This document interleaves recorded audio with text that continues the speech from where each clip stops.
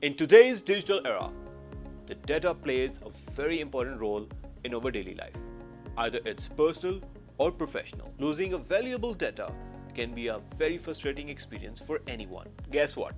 DrFone provides you the reliable solution to that, to recover, transfer and manage your data through your mobile devices. In this video, we will guide you through the process of installing the DrFone on your Mac or your Windows system, ensuring your access to the beautiful data management and recovery tool just for you. So let's get started. Step 1.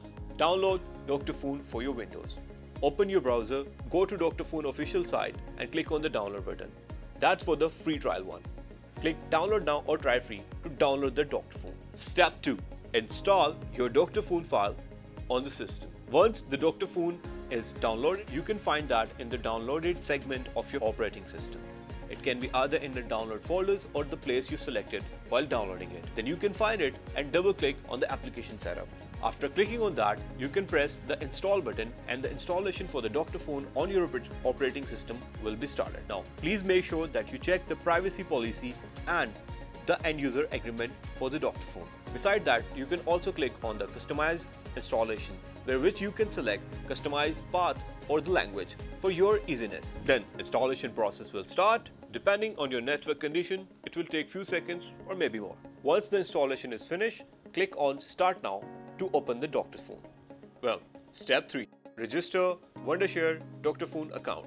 On your DrFone screen, click on the login button on the top right. A login window will pop up. You can log in through your Wondershare ID account to activate it. Not only that, we are also bringing some more informational guides for the product, and you will get some amazing information and tips how to use this product for your use case.